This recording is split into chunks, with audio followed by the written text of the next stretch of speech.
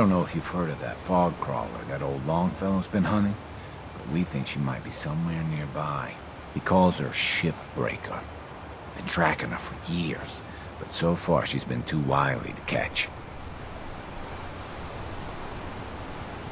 I've never heard of this Shipbreaker. Haven't heard of her yet?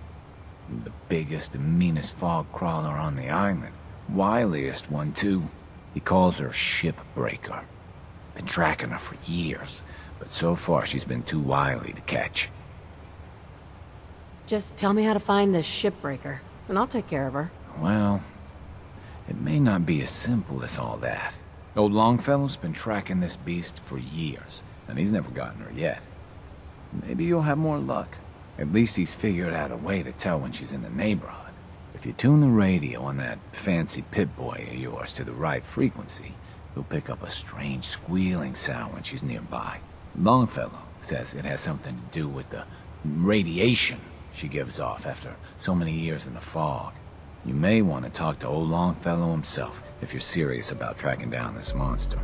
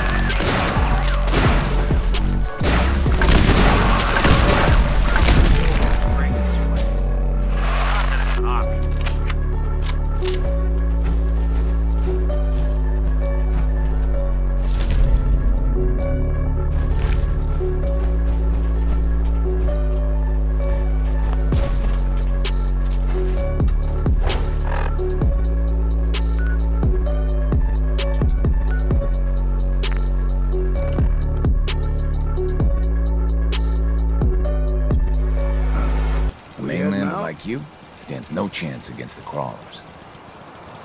I hear that you've been trying for years to track down an ancient fog crawler. That's right. Shipbreaker, I call her. A wily old beast. I've put all the harbormen on the lookout for her. I took care of Shipbreaker for you. Did you now? That's damned impressive. Especially for a mainlander.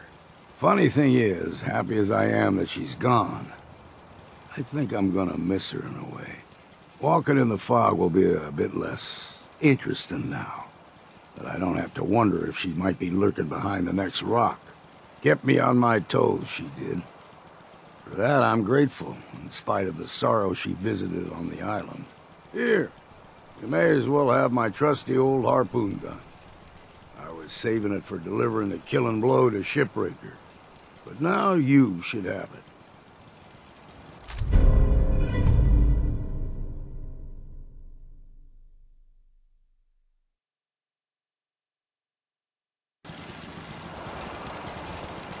Excuse me. We heading out? I just need to